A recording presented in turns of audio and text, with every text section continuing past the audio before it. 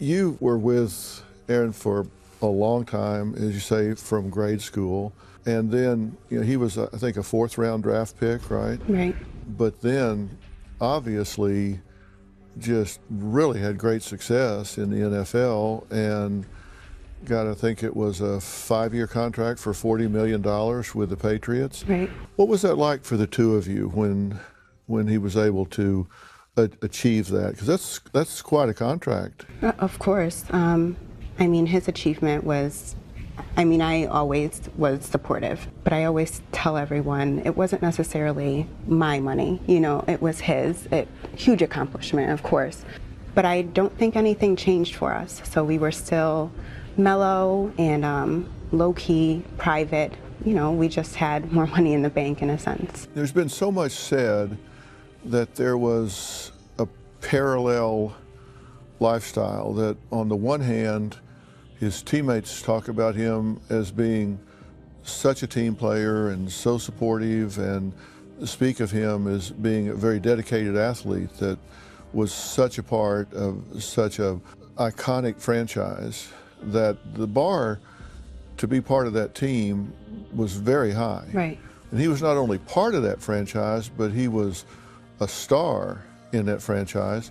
But then yet he had relationships with those that were less than desirable. What do you say about that? I'd say, everyone has their own choice in friends. He didn't have the best choice in some friends, but that doesn't, that didn't make him a bad person. As far as, the relationships he had with outsiders, I don't necessarily know too much about that. I invited everyone into the home that he brought there. I was never rude. Was he a gang member? Not from my knowledge. Would you have known? Probably not, to be honest with you. That's not the Aaron that I know. But you said anybody that he would bring around, you would invite into the home. Right. Did some of those people make you a little nervous? Honestly, I never hung around with them. So it's more or less like you cook and you make food for everyone.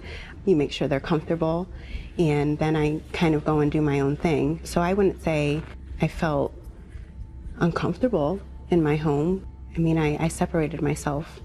When you were in that situation, was your relationship such that you had the right to say what you thought? Could you step up and say, hey, I don't think you ought to be hanging with those people, and I don't think you ought to be bringing them into our home? I pick and choose my battles, and there's some things that I pressed on and some things that I didn't.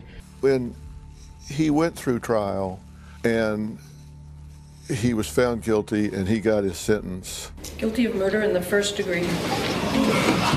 Was that a shock to him? Did he think he was going to be found not guilty and go home?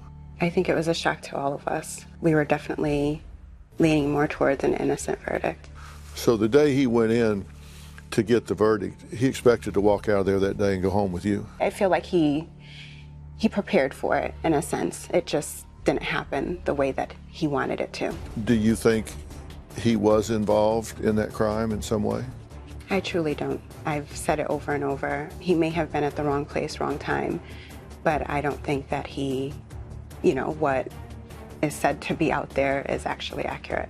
Would it matter to you and your feelings for him if he had made a really bad decision, if he had committed this crime, would it change how you felt about him? It's a hard question.